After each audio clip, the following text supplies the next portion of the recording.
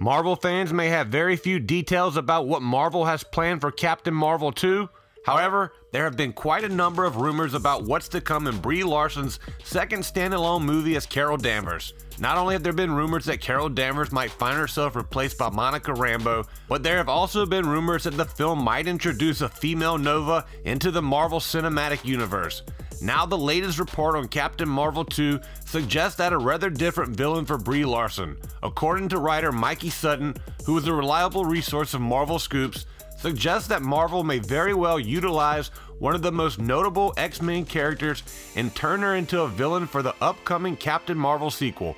Apparently Marvel is developing Rogue to be a key figure in the reviewing of X-Men, and just like her comic book debut, the mutant will appear as a villain in Captain Marvel 2 by entering the film as a member of a mutant terrorist group.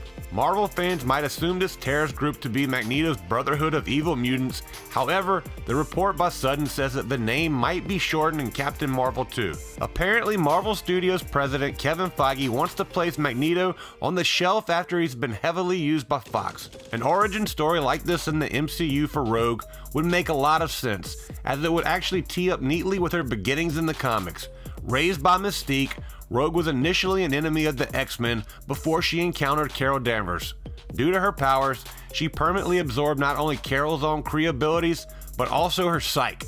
This helped Rogue reform herself and become a hero. As interesting as it might seem to have Rogue in Captain Marvel 2, we advise fans to take the report with a grain of salt. We can't really be sure about what Marvel has planned for the film until we get confirmation from the studio. Captain Marvel 2 doesn't have a release date just yet, but we'll let you know as soon as we get word. What do you think of Rogue making her introduction into the MCU in Captain Marvel 2? Let us know your thoughts in the comments below. Be sure to check out MovieGasm.com. My name is Blaine, and we appreciate you sticking around until the end.